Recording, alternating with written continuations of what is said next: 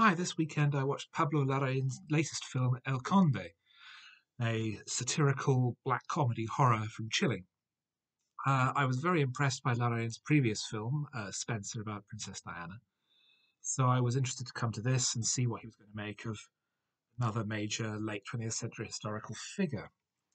It's about General Augusto Pinochet, the dictator of Chile, who perpetrated a reign of terror during the 70s and 80s. But it suggests that rather than having died, Pinochet faked his death because he is, in fact, a 250-year-old vampire, now living in seclusion somewhere near Santiago, where his children assemble because he has now decided that he wants to die.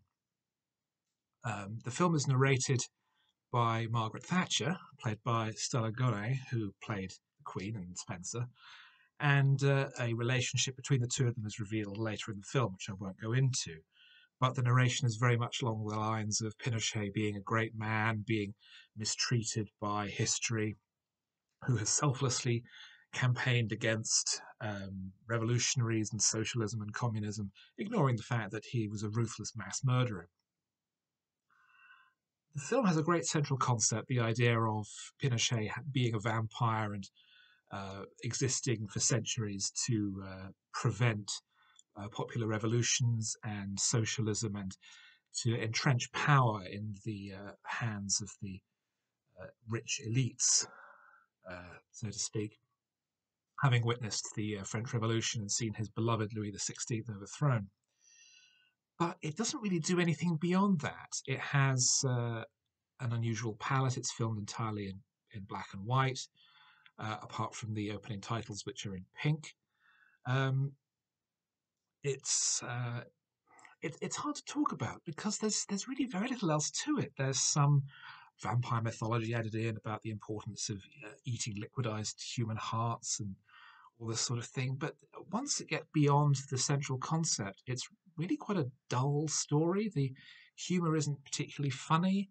I think it's very important to communicate what Pinochet did and discuss his history clearly, particularly Margaret Thatcher and the British government's complicity in his reign of terror and mass murder. But the film, other than lecturing its audience on things which, depending on whether or not they're Chilean, they may or may not already know, I don't think it has a great deal more to it beyond that. It doesn't have any of the humanity and uh, empathy that Spencer had, and which impressed me so much. It doesn't have the atmosphere that that film had, or anything close to that in terms of strength. So I found it really quite disappointing.